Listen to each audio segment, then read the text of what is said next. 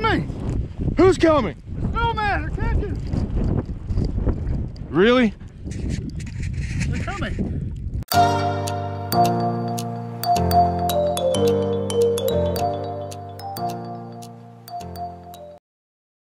Welcome back to Slightly Less Tactical. Today we're answering the question that nobody's asking.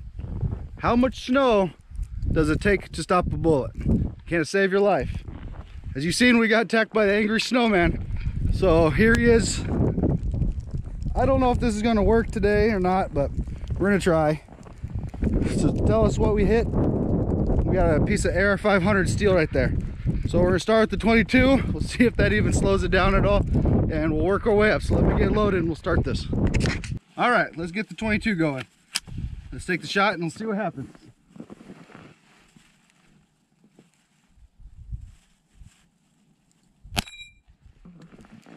I heard a ding, so this might be a short video.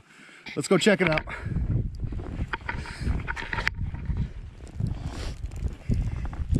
Looks like we hit right about there.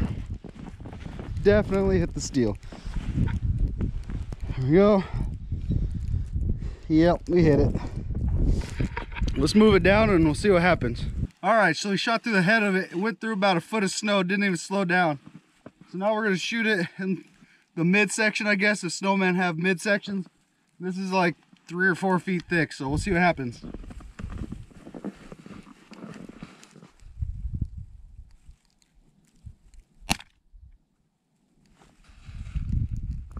All right, hope it's clear. Let's go take a look. Looks like we hit it right where I wanted to. It did come out. It came out right there, just a little bit above the steel. So I guess we'll try the lower one, then we'll just blow this thing up. All right, got another 22 loaded up. It's about 5-6 feet at the base of this thing, so we'll see if this can even slow down to even a 22. Let's take the shot.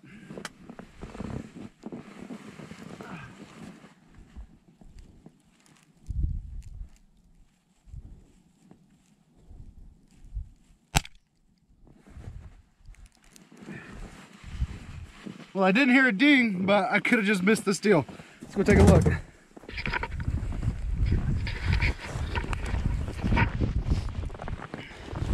So there's where I hit.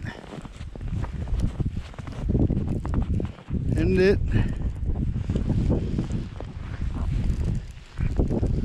went through right there. Well, I guess when the snowmen attack, and we all know it's coming eventually, don't use snow to stop a bullet. So let me load up some guns, we'll just destroy this thing, have some fun. All right, let's see what happens to snow with an AR-15.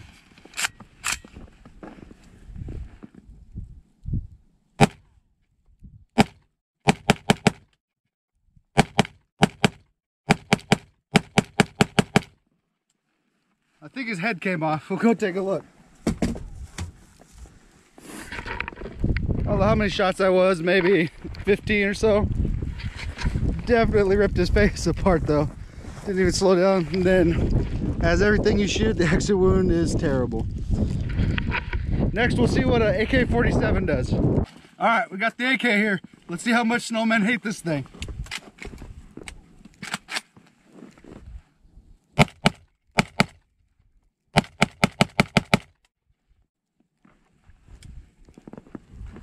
Well, I can see right through him, so let's go take a look.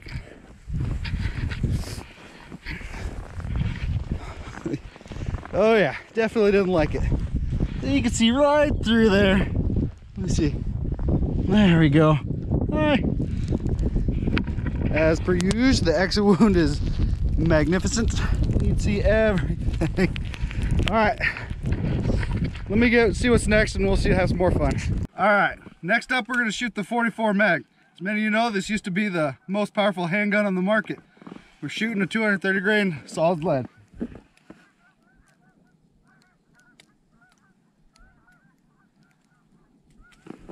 All right, here we go. Let's hit it right there. Definitely didn't slow it down.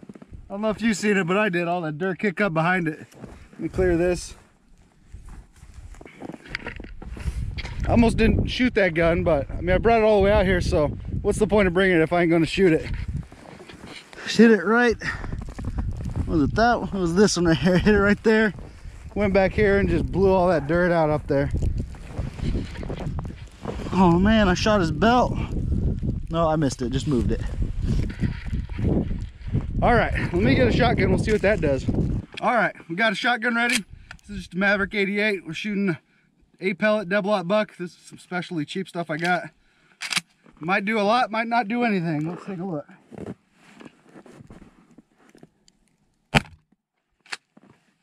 It did a lot. Let's go check it out. Well, his head is completely gone.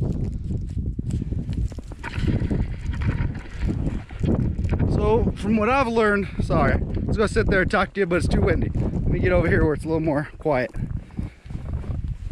So what I've learned is snow won't protect you at all, but bullets are pretty effective on angry snowmen too. So if you're getting attacked by snowmen, just shoot back, be quicker than they are. Y'all have a good one. If you liked the video, please subscribe to the channel, hit the like button. I'll see you next week on Slightly Less Tactical.